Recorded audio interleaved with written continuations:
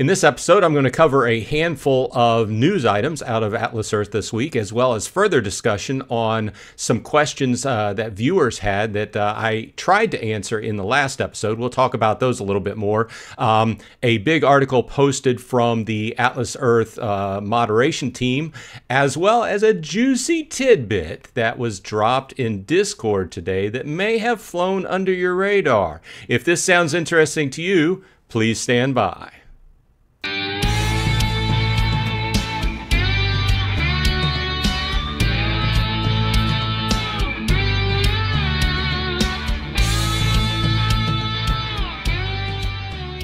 Hey, all you Atlas Earthlings, welcome back. Bronze Dragon here saying, hey, thanks for dropping by. I do appreciate your time.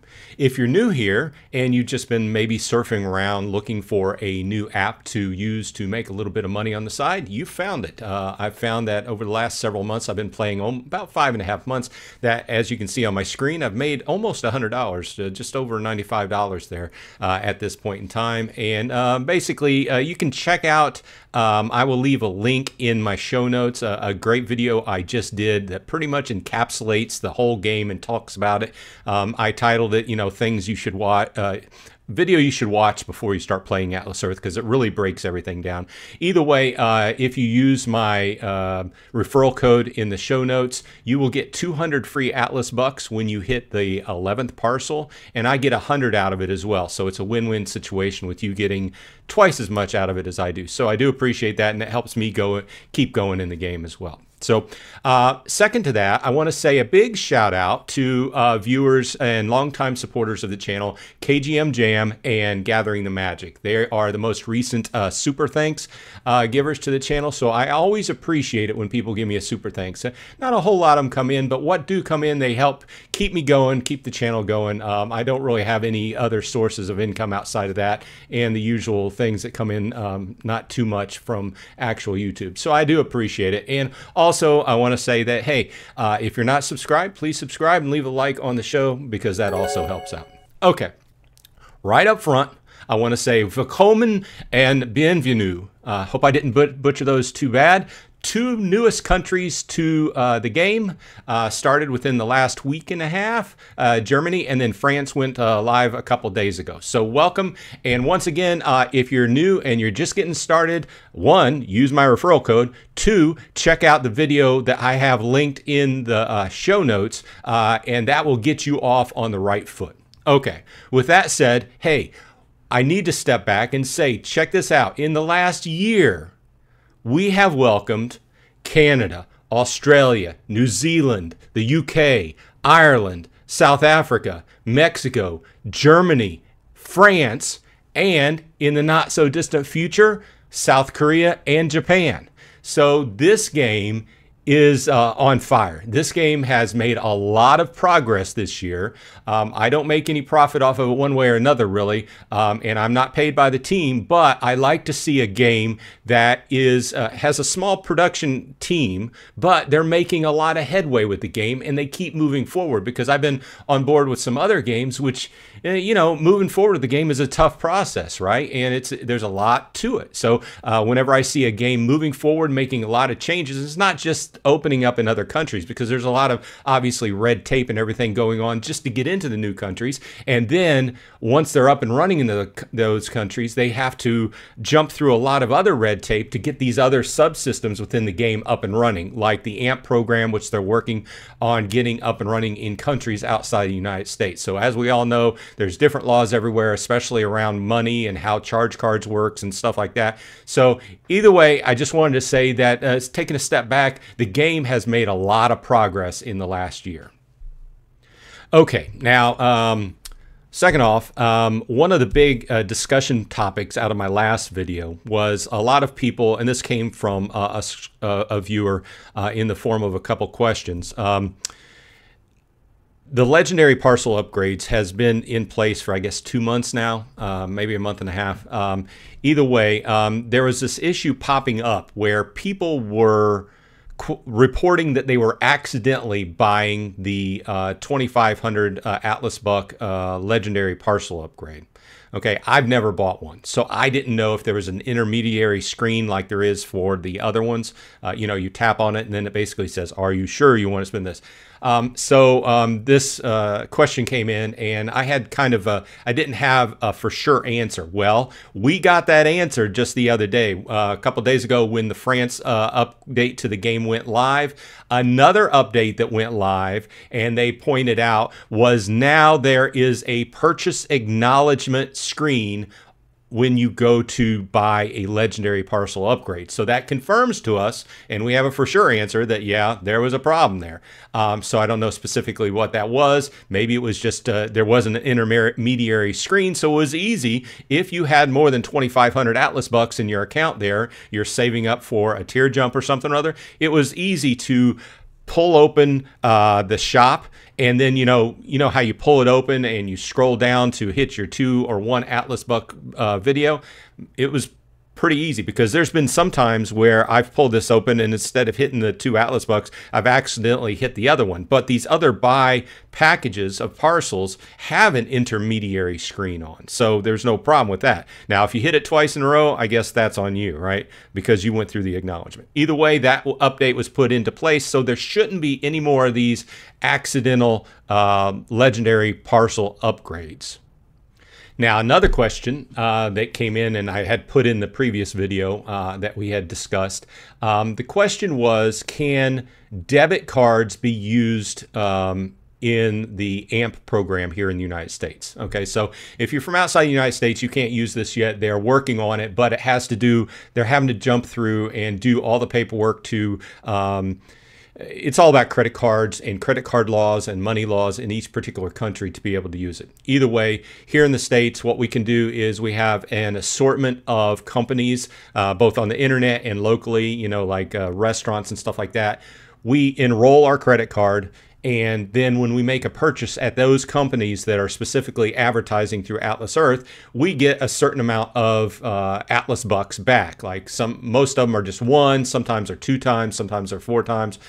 We've discussed this in previous videos, but that's the AMP program. Now, it specifically says credit card because it's written about the law, around the laws that they have to subscribe to. And I'm not going to dig into this really deep, but I found some references of people discussing it, and the moderators, Mod Manning, actually replying on a few of those, where this is the answer. Okay, only credit cards are supported by Atlas Earth for this program, because there's a lot of red tape and a lot of rules around how you can use credit cards, how you can use debit cards. Now, with that said, sometimes debit cards work. And when I put this last video out, I had several people reply that they said, hey, my debit card works fine. And then other people replied, hey, my debit card doesn't work fine. And then I had a few people reply what exactly was supported. So only credit cards are supported. Now, with that said, like I said, sometimes debit cards can work if they're ran as a credit card. Like when you go to run the transaction, if it's run as a credit card, it can work possibly. Is this supported by the AMP program or by the company? No. So there's your answer. Sometimes they work, sometimes they don't. If you try to do it with a debit card and it doesn't work, they're not going to support you. Okay, so that's item number 3, I guess. Okay, I saw that Mod Manning dropped this in Reddit and on Discord today, so I did want to bring this up, and I have, you'll find out that I have very strong opinions on this because I have been in IT for years, and I've kind of worked my way out of IT, although I still have my fingers in it a little bit, and customer support and things of this nature in my company. Here we go. Basically, this topic covers a lot of problems and questions, especially with new users that I see on Reddit and also in the Discord, about people asking, hey, what do I do? I'm having this problem. I'm having this problem. You know what it does? It boils down to put in a ticket. People don't like to hear that, right? But from a ticketing system background, okay, these systems for customer support are set up to hopefully efficiently solve your problem.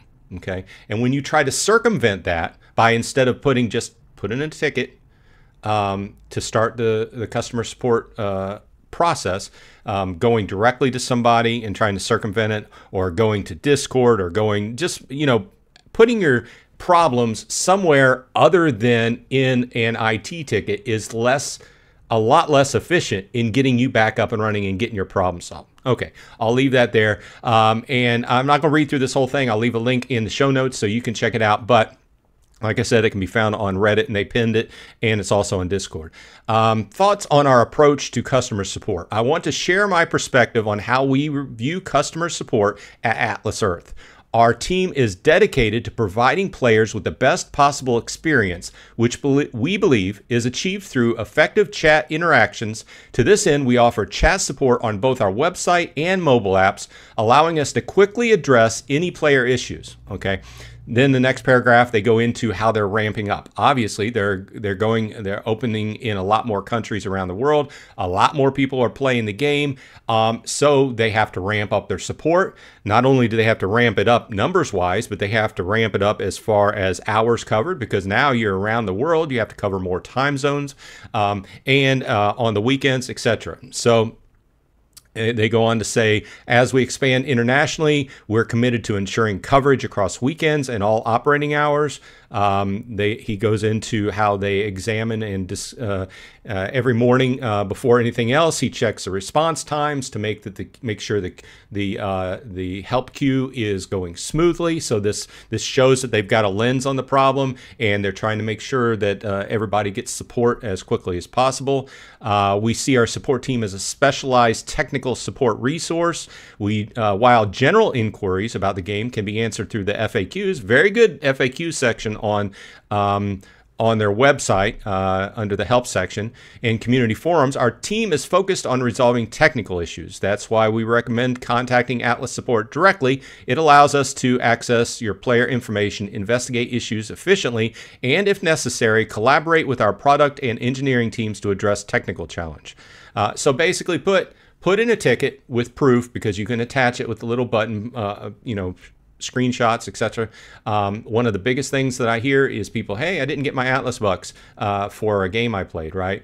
Well, the simplest way to get your Atlas bucks is to put in a ticket, attach 2 screenshots. The first screenshot showing what you need for a certain accomplishment, and then the second screenshot in-game of proof that you accomplished that.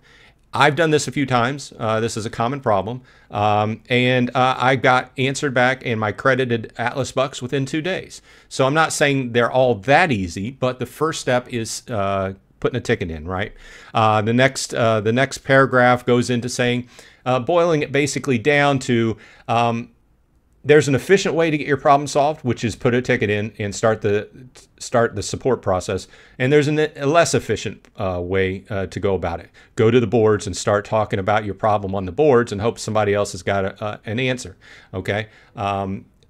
Or trying to circumvent and go straight to like mod manning or something like that. Okay, so there's another issue there, and I've had this happen to me. It's not exactly the most efficient thing for the boss or whoever's higher up in the scale in the company, who has a lot of other things to do, to be spending time kind of looking at this low-end problem, which they have a full support team over there that is made in a process to actually help you with. Okay, enough said that.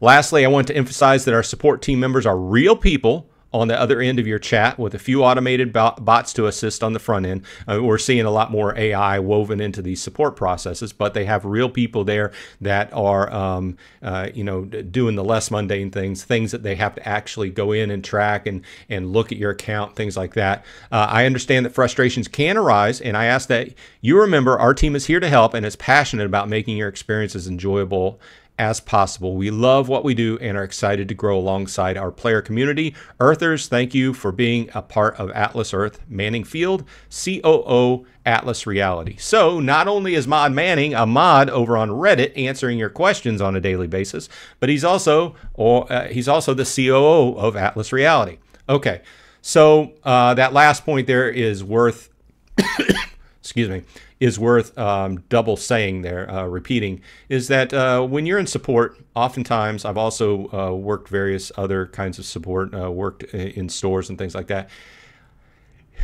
You get treated like dirt, right? the old saying is you get more, you attract more with honey than you do with vinegar. So just be nice to people. They're trying to help you out. Just be nice, and hopefully they'll get your problem solved that much quicker. Okay, now we're going to wrap this up, and I've got one juicy tidbit for you, something I found while fishing around out over on Discord. And people have brought this up on various videos in comments section before, but I didn't really have an answer either way because I had not heard anything about it. Now, the question goes basically like there's a lot of people interested in customizing their little Atlas Earth guy. He's an astronaut. Customizations to the astronaut. And I hadn't heard anything about it until I was looking on Discord today. And guess what? Customization is going to be a thing. When is it going to happen? I don't know. Because the mod would not comment on that. And they would also not comment on exactly which way they're going as far as customization, what will be available. However, keep an eye out for it, and we'll talk about it when we have more details. But it's going to be a thing. Sooner than later? I don't know. Let me know in the comments what you would like to see added to the game as far as customization goes, and anything else we talked about on this video. Let me know if you have anything to say on it. Other than that, this has been Bronze Dragon. I hope everyone on your side is happy and healthy, and hey, I'll see you in Atlas Earth.